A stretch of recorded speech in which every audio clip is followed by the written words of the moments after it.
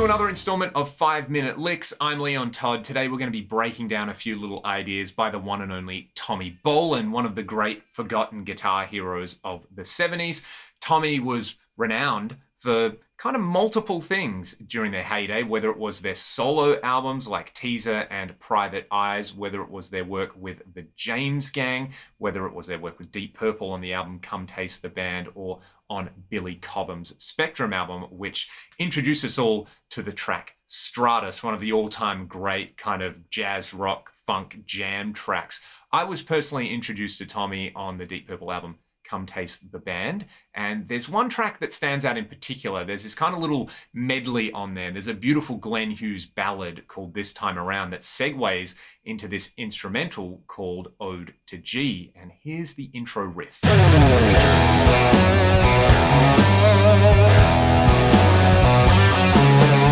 What's happening there to my ears is we're making use of the E Dorian mode. So we're going to start with the low E, then we're going to play the note B at the 2nd fret on the A string and the note F sharp at the 4th fret on the D string. So that's the root, the 5th, and the 9th.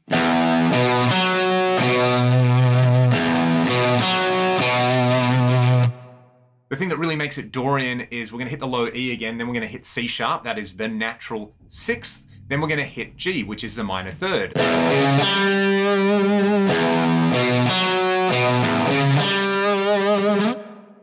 The next section of the riff, you start the same, but the ending notes would be G, F sharp, and C sharp in that order. So all up, you get this.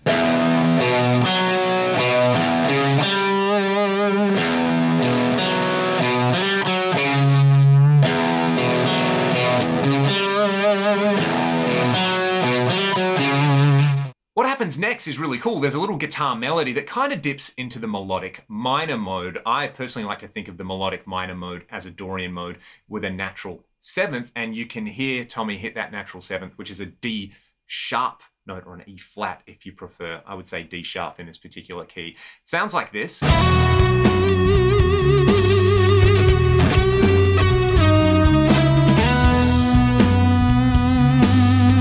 And what we're doing to start off is we are hammering on from fret 9 on the G to fret 11 on the G. So that's E to F sharp. We're then going to do a semitone bend on that F sharp. We'll come down to our D sharp, which is fret 8, and then we'll hit the root note E at fret 9 on the G, and then we'll hit the 5th, which is fret 9 on the D string. That's a B note. So this.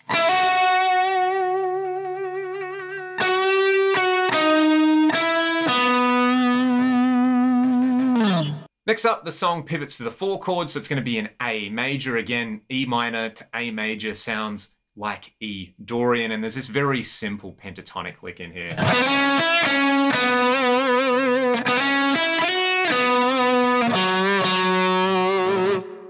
But the ending, as you heard there, you're bending an F sharp into a G and then releasing it. The very last part, the kind of turnaround section, I think is really, really cool. Tommy outlines a C7 chord and then to a B7 chord, but you're kind of trilling on the open G to the 2nd fret. So you get the notes C, that's fret 3 on the A string. You've got E, which is fret 2 on the D string, and you've got B flat, which is fret 3 on the G string. Then you're going to do that open to 2 trill. So you get this.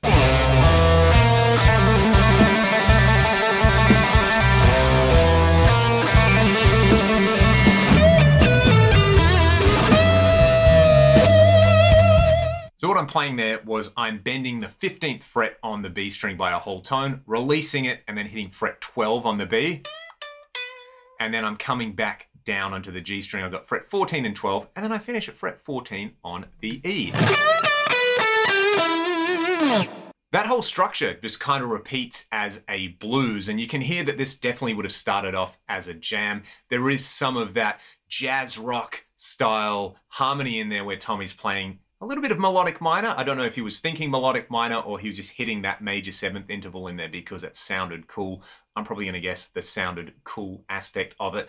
Go and check out that album, Come Taste the Band. To me, it's a proto-funk rock, jazz fusion, weird parallel universe, Deep Purple thing that happened. And Tommy Bolin really put out so much amazing music in their short-lived career. I would highly recommend Teaser in particular from their solo selection. Go and check it out. Try these riffs and licks out. Let me know what you thought in the comments, and I will see you all next time. Thanks for watching.